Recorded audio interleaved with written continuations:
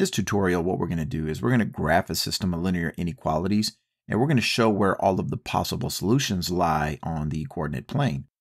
So the first thing that we're going to do is take our first inequality here, and we are going to convert this to a form that we can graph. Specifically, we are going to convert this to the y equals mx plus b form, or the slope-intercept formula. So let's take our first inequality here and convert it to slope-intercept form by isolating for our y variable. So what we're going to do is we're going to take this positive x and move it over on the right-hand side of our inequality. So the opposite of positive x, of course, is negative x. So we have to write negative x over on the right-hand side. These x's cancel out.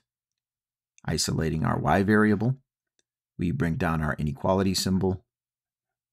And with slope-intercept form, we have to put our x term first. So we write negative x. And because this 4 is a positive 4, we write plus 4 at the end, which is our y-intercept. So now we have a format here that we can easily graph on the coordinate plane. So the first thing we do is locate positive 4 on the y-axis. So we go up 1, 2, 3, 4, and we make a point. And our slope is negative 1, which we write as negative 1 over 1. So the rise is negative 1 over 1. So from this point, we go down 1 over 1, and we make a point, and down 1 over 1 and make a point. And we can continuously do this. All right, we have enough points here to create our straight line. So we just make a line going through these points right here. Now, because our inequality symbols both have an equal to as part of that symbol, we have to draw a solid line here. If we had an inequality symbol that was just a less than symbol or just a greater than symbol, what we would do then is we would draw a dotted line going through those points. And what that would indicate is that any points that lie within a dotted line would actually not be included as a possible solution of that inequality. But because there's an equal to symbol as part of our inequality, that means that any point that lies within that line is a possible solution. All right, now notice that with our first inequality, it is a less than or equal to symbol. That means that any point on our graph that's less than is going to be a solution.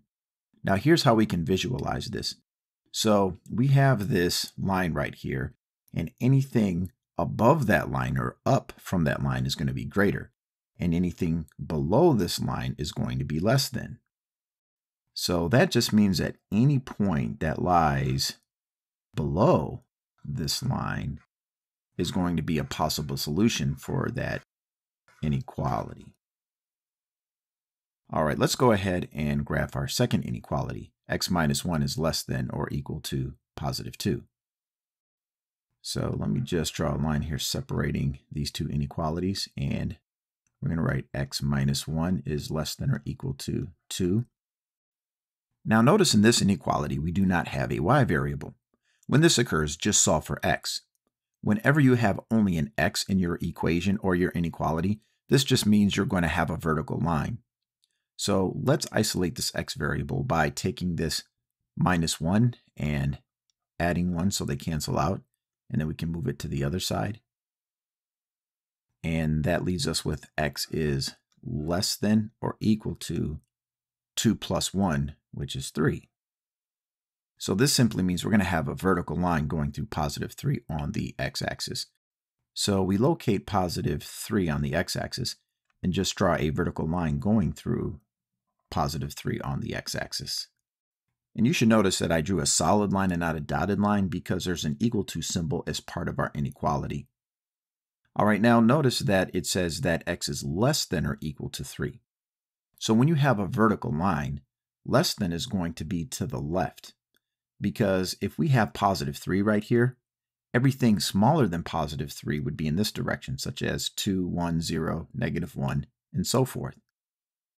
So that means all along this line right here, we would have to shade everything going to the left of that line. So any point located to the left of this line or directly on this line would be a possible solution for that inequality. All right, now at this point, here's what we should notice.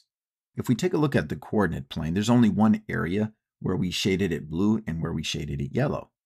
Notice that everything right here in this section was shaded blue or yellow, which means any point located within this area is a possible solution to the system of inequalities. Now, anything that's located in this yellow area right here would be a possible solution to only this first inequality right here. And anything located in this portion of the coordinate plane right here would be a possible solution to this inequality right here.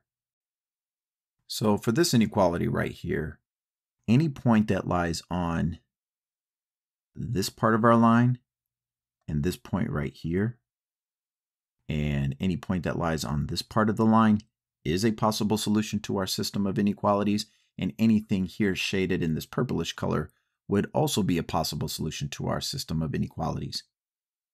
By the way, if we were to actually solve this system of inequalities, we would get an ordered pair, and that ordered pair would be located right here where these two lines intersect, which is at +3, +1 right here in quadrant number 1.